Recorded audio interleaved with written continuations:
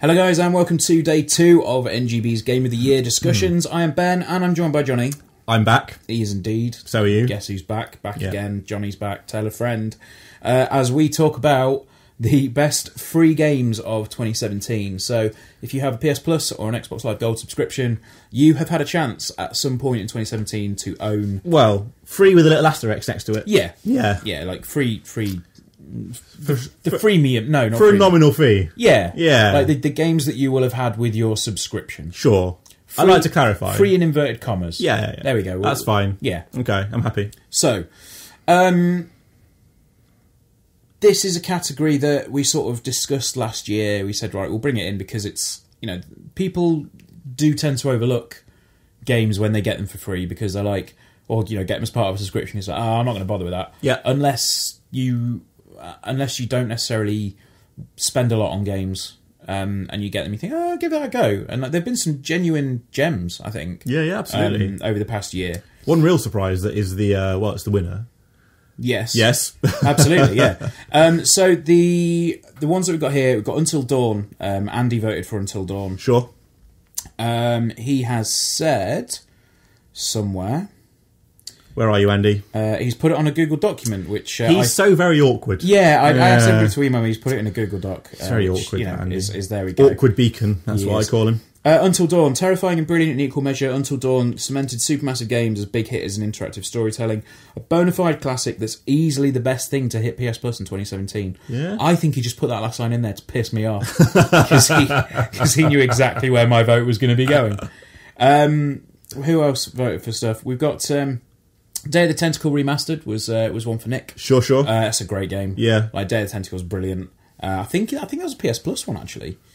I missed that one. It might have been, but either way, I know it was definitely free on a service. Okay. Deb said Tearaway Unfolded. Sure. Tearaway is pretty good. It came out on the Vita and then they re-released it for the PS4. Okay. With PS4 exclusive features. Fancy. Let's have a look. You said Just Cause 3. I said Just Cause 3. Yeah. It's I just like Just Cause 3. It's brilliant. It's just really silly. It doesn't run... I mean, it didn't run great for a long time. I think they've patched a lot of it now and sorted it out. But it's just a very silly game, and I had a lot of fun playing. Just not even doing the missions, just fucking about. Yeah. It's one of those games. It's like GTA 5, but it's not trying to be as cool. Yeah, I mean, it doesn't really give a shit. And no, it just doesn't care. I will always remember the meetings that I had around Just Cause 3 at Gamescom one year. Yeah. I was talking to the game designer, the lead designer in it, and he was just saying, yeah, like you drive a car off a cliff and you get out of the car and it hits something and it explodes. Yeah. Like, why? Just cause. Yeah. Do a bit of hang gliding out of a car. Yeah, just cause. Just car surfing. Yeah. Yeah. Like that. I think the fact that they called it Just Cause. Yeah. I think they might have well have just called it like Just Cause. Yeah. Just because that was what happened. Absolutely. And yeah, Just Cause 3 is brilliant. Yeah, it's a very, very fun game. I'd actually forgotten that was free on PS Plus. I think it's because I'd already had it. But, yes. Yeah, Just Cause 3 is really good. Yeah. Robin said Oxenfree. All right. This one was a real surprise. I was expecting a fairly innocuous teen adventure game, but what you get with Oxenfree is a creepy, deep mystery story that contains a lot of different layers. Your actions shape the game too, and with a killer electro soundtrack, multiple endings, and interesting changes on multiple playthroughs, this is a ghost story that will keep you hooked. Okay. Oxenfree at the minute, I think, is free on GOG on the PC. Oh, really? So I might give that a go. Okay. I'd forgotten about that. I meant to pick that up earlier, actually, but... best free game. Kieran went with a good one. Right, hear me. Typewriter.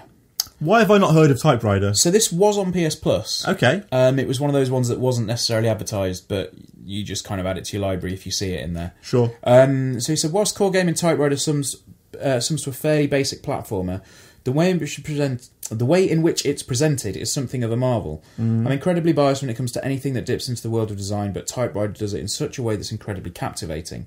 For the most part, Typewriter is a relaxing platform with puzzles that don't really rely on too much of the old brain juice, but it's filled with pieces of information to the past practices of typography and design, all of which are genuinely interesting to read. Those without interest in the design world may very well find the whole game to be boring, but this is the first time I've read and wanted to read the information collected within the game. Maybe it's a sign of my age, but in a sea of games that are designed to grab your attention by the balls, Typewriter's relaxed and informative gameplay design really appealed to me and lent an increased appreciation for typographical design to boot. Sounds pretty fancy. Sold. I'm going to check that out. I've got. I think it's in my library. I need to check it out. All right. Matty G, Mr. Golding. What's he done? He went with That's You. That's a great game. That's a good shout. Yeah. I love that. We had a lot of fun with That's You. Yeah. I drew a penis. You drew not just a penis. I drew the penis. It was fucking anatomically, terrifying. I mean, they're all different, of course. But, you know. But the winner of our best free game category is, of course, Metal Gear Solid 5, Phantom Pain. I mean, I don't think we could have not given it to this, given that it was our game of the year. The previous year? Oh, 2015. Yeah. 15, yeah. It was 2015's game of the year. Yeah. And the best game to come out in 2015, it was free this year if you had a PS Plus subscription. Yeah. I don't think it was the best game of 2015. It was, shit but, face. I mean, I have many thoughts. Man, I think Rocket League's better than Metal Gear Solid 5. Well, firstly, it fucking is. I mean... It's fucking nut. So yeah, Metal Gear Solid 5, Phantom Pain, came to PS Plus this year.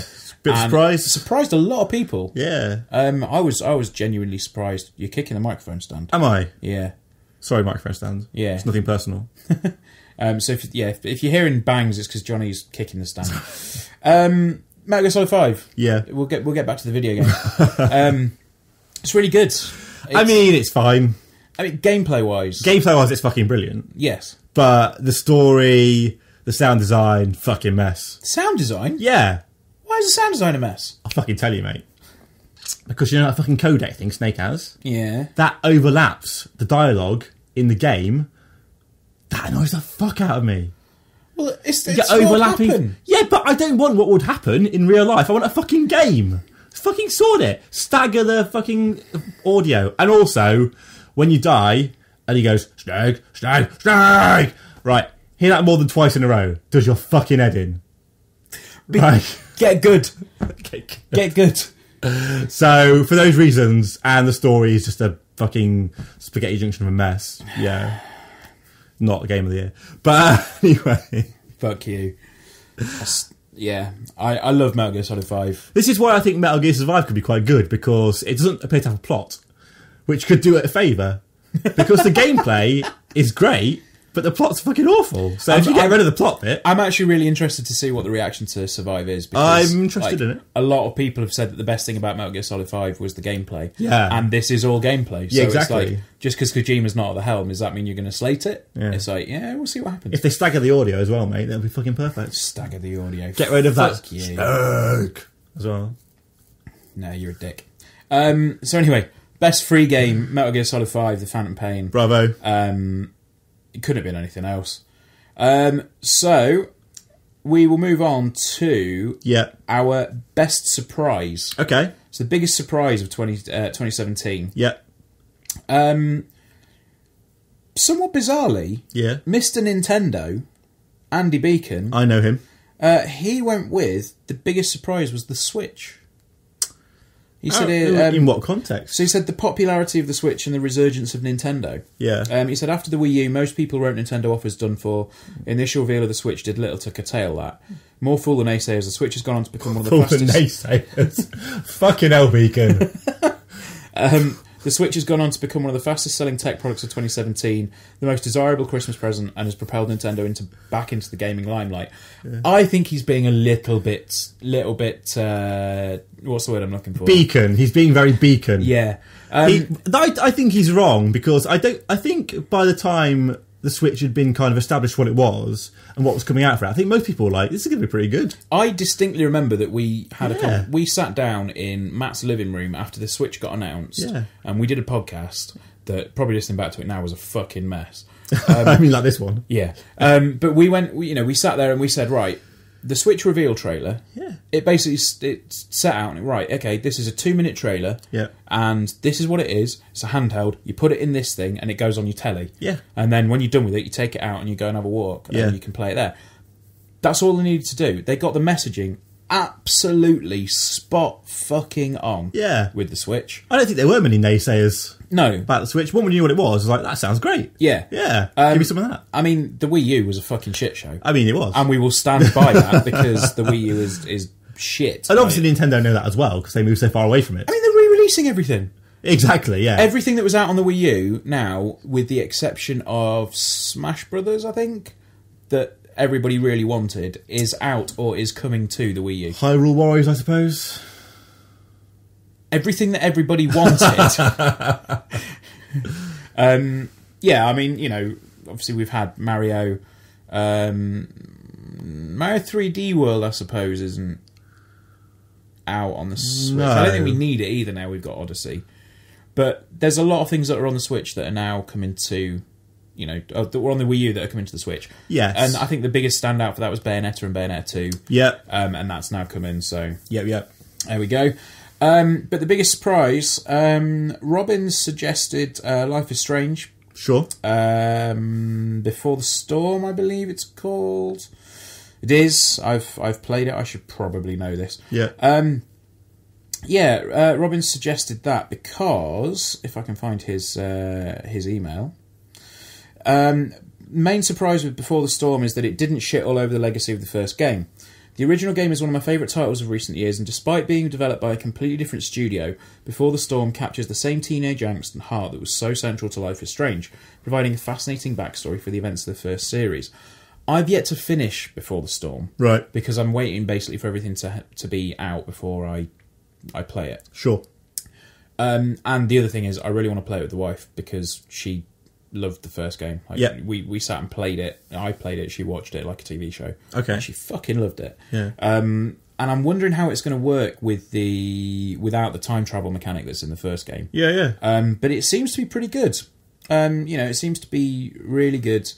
And yeah, I'm really pleased with, you know, the fact that that's surprised Robin in the way that it has. Yeah. Other games that have been voted for, Fortnite Battle Royale. Fortnite's pretty great. Like that. I think it was Nico said that Fortnite was his best surprise. Yeah. Because having heard the buzz around PUBG and being a loyal PS4 user, when I was told that Fortnite was similar and free, I figured why not give it a shot.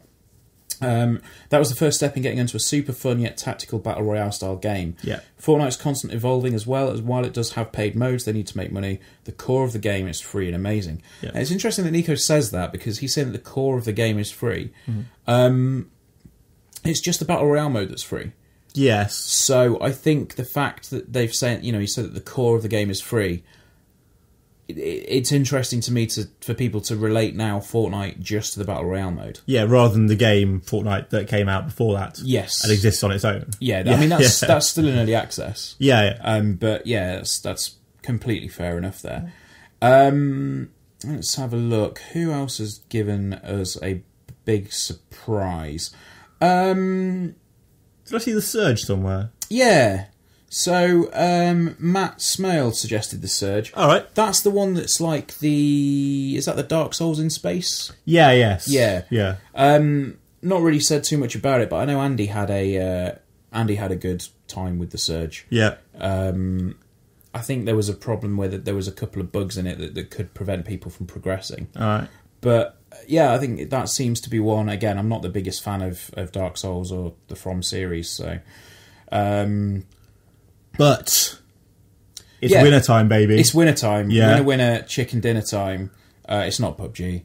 Although Charles did vote for PUBG. Okay. Because it just came out of fucking nowhere. Sure. Mario plus Rabbids Kingdom Battle. Yeah. Now, this is a surprise in two ways. First off, this game got leaked in, I think it was around January time. Yeah, I thought it was later than that. I know it got leaked before E3. Yeah, because that was when it got announced. That was when those screens were there, wasn't it? And it was So there was like an internal presentation. Yeah. That got leaked with the screens of Mario holding a gun. Yes. With the Rabbids in the background, and everyone looked at it and went, "What the fuck is this? You've ruined Mario, lads." Yeah. But it came out and it's really good. It's great. It's like an XCOM light tactical shooter. It's like a very good 9 out of 10. I mean, it's a real bold move for Mario. Oh, yeah. Because, like, obviously Mario, there's been quite a breadth of different games he's been in, you know, RPGs and puzzle games and stuff. Yeah. There's never been a fucking strategy game like that before for Mario. No. So it's a new string to his bow, and it works out really well. It's a strong 9 out of 10, really involving strategy game, hilarious as well. Yeah. Yeah. Now, I don't like the Rabbids. I had no opinion on them before. I think they do quite well. They're like the Minions. They're like the original Minions in this. The original Minions. Yeah. Because they ran before Minions, weren't Before they sold out. Well, no, Rabbids predate Minions, don't they? Yeah. Yeah.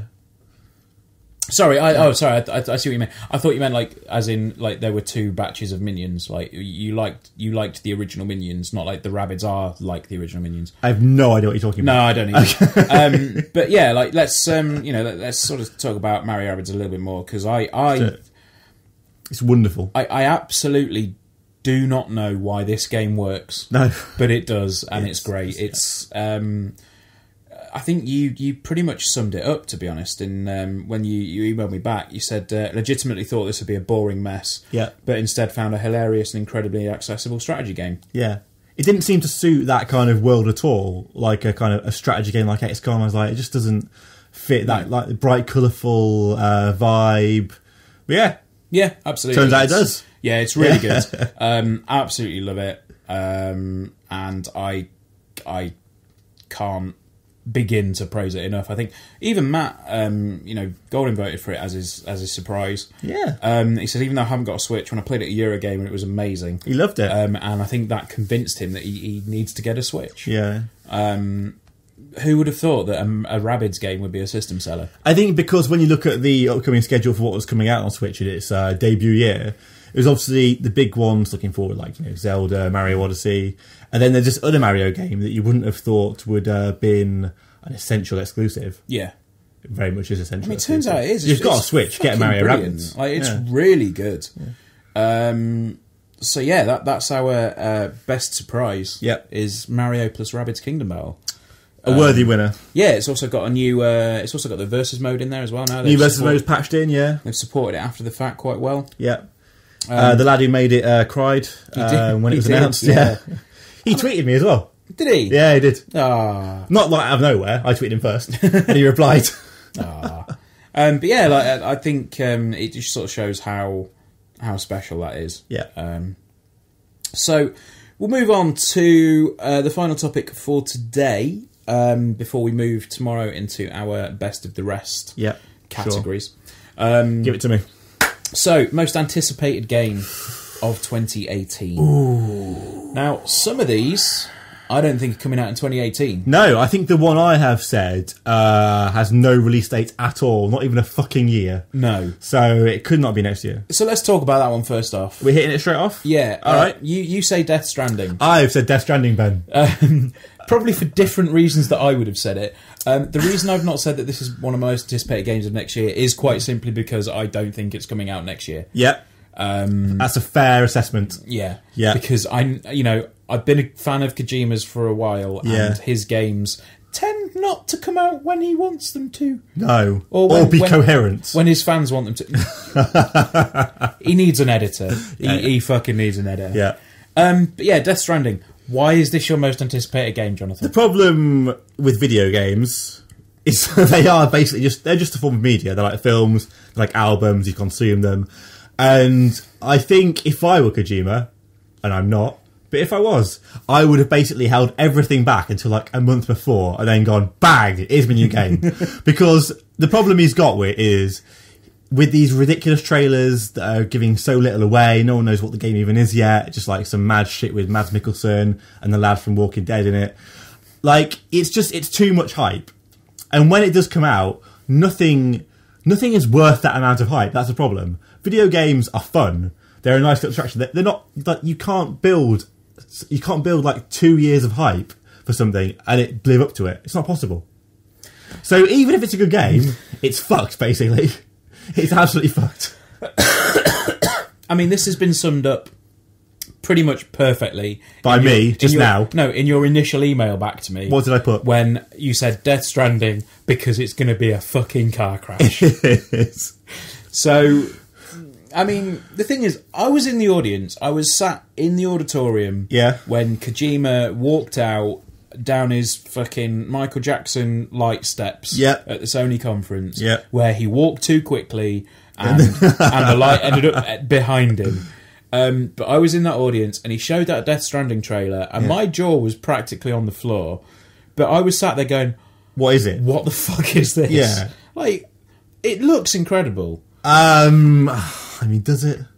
I mean... but you mean technically? Yeah, purely visually, graphically. Yeah, it looks great, yeah. It looks incredible. And, you know, there's a good story in Danny O'Dwyer's latest documentary for Horizon Zero Dawn. Yeah. Because obviously it's using the Decima engine. Right. And basically the guy in there says, right, well, you know, we sat there with a, 50-page or 500-page, not 500-page, like 500-page PowerPoint presentation with, for Kojima about why we think he should use our engine. Yeah. And then at the end of it, we just gave him a box with a USB stick in that said, there's our source code. Yeah. So it's like, okay, so they really wanted him to use that engine, and he's pushed it, like... Okay. He's making something special. Yeah. Because that, fucking Death Stranding trailer, like, technically looks amazing. And I hope they can keep it. I really hope they can keep it up. But here's my point, Ben. Here's my point, right? Go back to... it was E3 last year. Yeah, I don't know why I asked that. It's E3 last year. When Xbox were announcing the Xbox One X. Yep. And Nintendo announced Mario... Well, they didn't announce it, but, they brought some more shit about Mario Odyssey. Yep. Xbox, fucking, look at all our teraflops, look at our mad specs. Yeah. Everyone was like, seems fine. Nintendo were like... You can put your hat on the frog. Nintendo were like, here's some fucking brilliant imaginative gameplay. Everyone was like, it's fucking mental! So some people do care about specs, but widely people care about gameplay. No, I get that. People want games, Ben. They don't want specs. Anyway, let's stop talking about Death Stranding, because you've just gone off on one. That was all relevant. Fuck you. So... What's next? Robin said his most anticipated game... Yeah. Is Shenmue 3. Sure. Again, probably one that's not coming out next year. No. He said it most likely still won't launch next year and probably will be delayed again, but Shenmue 3. Yeah. I've been waiting over 16 years for this game. What's another year? Now while we wait, can we have Shenmue 1 and 2 HD? I'd like Shenmue 1 and 2 HD because I've never fucking played them. So that passed me by because I didn't have a Dreamcast. No, same. No, so yeah. So I've got my order for Shenmue 3 and I kickstarted it. Yeah. I've thought to myself, it's going to be about 4 years. I've got time to play Shenmue 1 and 2 in that time. Yeah. Shenmue 2, Shenmue's mental from what I can ascertain. Yeah. It was ahead of its time. Okay. All right. Most anticipated game for Nico. Oh, that's good. Is God of War 4. Yeah. Or God of War. God of 4. No, it's just called God of War. It's God of 4. It's called God of War. All right. It's God of 4. Dad of War. It's God of 4 to me. All right. Yeah. The excitement to see my favourite Spartans almost unbearable. Having just seen more gameplay at PSX, I'm buzzing at the thought of more ultra-violence from the former God of War and now his son. Well, a violence with a heart of gold. Because he's not just an angry man anymore. He's ripping someone's head off, but he's doing it with love. But he's doing it for his son. Yeah, it looks amazing, actually. It does. I'm down for God of War, yeah. Again, E3 last year, we had a behind closed doors presentation of God of War, and they took a slightly different path through the demo that they showed at the press conference. Yeah, which was just, I mean, again, technically, it looks incredible. Mm-hmm. The rumour is it's going to be releasing sooner than most people might think. Yeah, there was the PlayStation Store error, wasn't there? Yeah, it's March, they said, which could be quite interesting. Yeah. We are going to now go into... It was quite a close one, this one, actually. All right. The two games that popped up the most were Red Dead Redemption 2. Yeah. I think Matt just basically said, give me GTA on horses. Yeah. Which, that was essentially what the first one was. And the one that's won... I mean, we'll talk about Red Dead a little bit quickly. Hit me. I loved what I played of the first one. Oh, well, Red Dead Redemption. Because the first Red Dead Revolver was... it was all right. It's strange that's grown into what this is now. Yeah. Yeah, because it wasn't great. No. But yeah, Red Dead Redemption was pretty good. Again, I've still not finished it. I probably should at some point. Yeah. I think it's on backwards compatibility, so I might... It is, because it did go backwards compatible, because it basically went mental when it happened. One that actually I'm going to mention quickly. Most anticipated game of 2018, Somerville. Hit me. Kieran's mentioned this one. There's plenty to look forward to next year, but give me a game by an ex-Playdead developer steeped in mystery and caked in a Stranger Things cross-limbo glazing, and you're on to a winner. Yeah. Technically, Somerville hasn't been announced as a 2018 title, so I'm going out on a whim here. If it falls to 2019, please direct all messages of complaint to Ben Ward. But boy, oh boy, does it tick all the boxes. The teaser released earlier in the year shows very little, but gives a glimpse of just how stunning the game looks. It's the somewhat stalkerish nature of Twitter that has me wholly hyped up, though, as I've been checking out some snippets of gameplay during its development. Somerville has a nod set in the 80s and 90s sci-fi with an overarching air of mystery that I really can't wait to experience. Mm-hmm. I've not seen anything about this game. It's one that has completely passed me by. It's just some 80s singer to me. Yeah. So there's that one. But the winner is Spider-Man. Pow pow. Spider-Man PS4. Who we got here? So Charles has said the footage that he's seen has him beyond hyped, which absolutely, like I'm fully with him on that. Yeah. I personally think that that's going to be up there next year in terms of Game of the Year, because I think Insomniac are really stretching in terms of their level of skill. Yeah.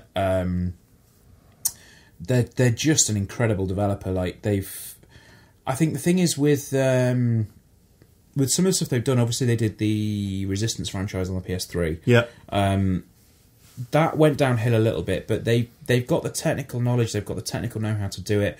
I actually really enjoyed Sunset Overdrive for what it was as well. I know a lot of people had problems with that game, but for what it was fine. I think problems with the kind of style and tone of it rather than the gameplay. Yeah, and I think Insomniac, give them a canon that they can work with. Yeah. Give them a franchise that they can't necessarily deviate from all that much. Yep. And you're onto a winner. Sure.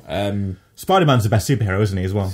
Yeah, I'd probably say that. Yeah, it's a good character to work with. Yeah, so I think he's a very video gamey character. Yeah. So Gary has said that being a diehard Spider-Man fan and a huge fan of the brilliant dev team at Insomniac, I was blown away by the gameplay reveal that came out of E3 2017, and super excited to see more of the game next year.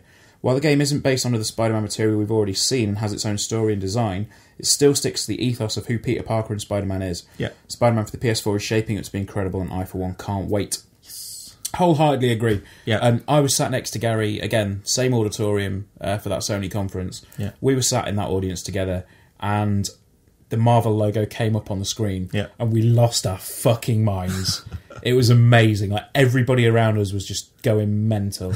And this is an audience of like people who do this for a living, and people like us that don't do it for a living but get lucky when it comes to things like this. Yeah, and we were sat there. Everybody was going mental. Yeah, because the rumours leading up to it were that it was going to be a Sucker Punch game. Yeah, that was their next franchise. That was their next game that they were working on, the next title. Yeah. But for it to come out and be an Insomniac game, it just flashed up on the screen with Insomniac, and then it flashed up with Marvel, and everyone just went, "Holy shit!" Yeah, and it was the perfect reveal. Absolutely love it, and I this is my most anticipated game. Have we got a date for it? It's 2018. Is there any more specific than that, or we just got 2018 at the moment? 28, I think summer 2018. I think, or was it spring? It's been given a time frame. Right, okay.